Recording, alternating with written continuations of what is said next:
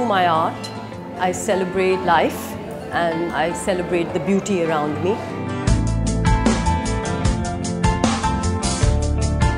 I hope that connection that I have with life, which is deep and hopefully getting deeper on a spiritual level, translates into my work.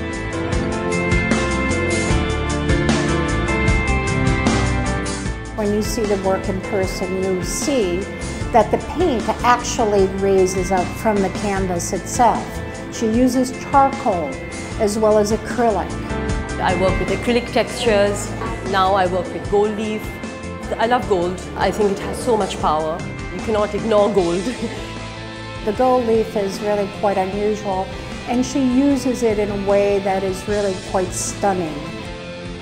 It pulls one in.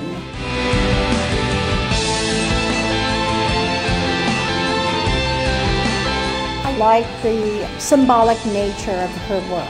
Abstract form, but at the same time she will incorporate an eye or the form of the female.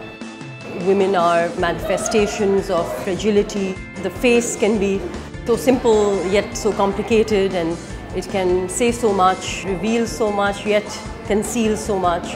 I love exploring the mysteries of female beauty. I've been painting the figure for many years now. And from the figure, from life, I have gone into the portrait, where I'm trying to demystify, or I'm trying to sort of solve my own questions that I pose to myself. Her spirit, I find, is one of a woman who has prevailed in her desire to achieve what she has achieved in a country which is quite difficult for many women. We all go through our struggles, our dilemmas. My own struggle between being an artist and a woman. So I think I like to solve those issues, maybe while I paint.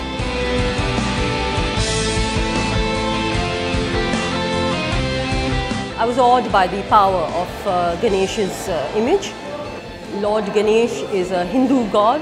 In India, Ganesh is represented in a very realistic way. I think divinity is so abstract. I've approached it not in a definitive way. So I hope people can see the Ganesh, and I hope the form converges.